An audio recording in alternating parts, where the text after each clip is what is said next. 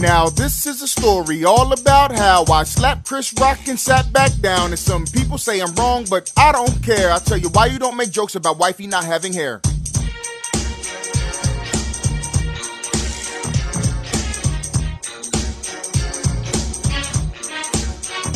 When Pookie came walking out on the stage, we had no idea we were about to get played. He said a little joke and everything was all cool, but she didn't laugh and now I gotta act the fool. Took a couple of strides up the right where he stood.